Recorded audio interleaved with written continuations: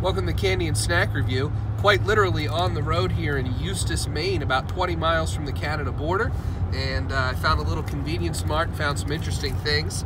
We've got a pickled sausage here that came out of a big old jar. We'll do that later. But the purpose of this video here is to try and review the Popsicle Lick-A-Color advertising, new and improved with even more sour. So I said, well, let's give this a shot. It has all of the colors and flavors in it. We've got green on the outside, but then when you take a bite, according to the picture on the wrapper, you get all different colors and flavors inside. So without further ado, let's pop the pilot.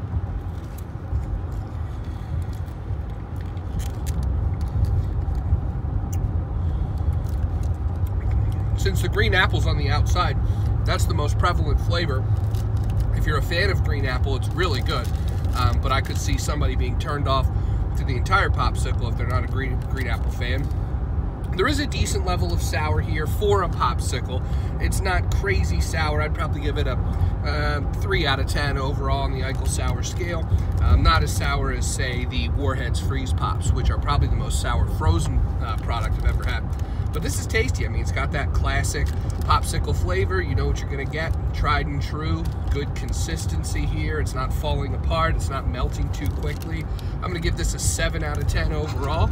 Maybe not the best road snack if you're driving, but if you're in the passenger seat, give it a shot.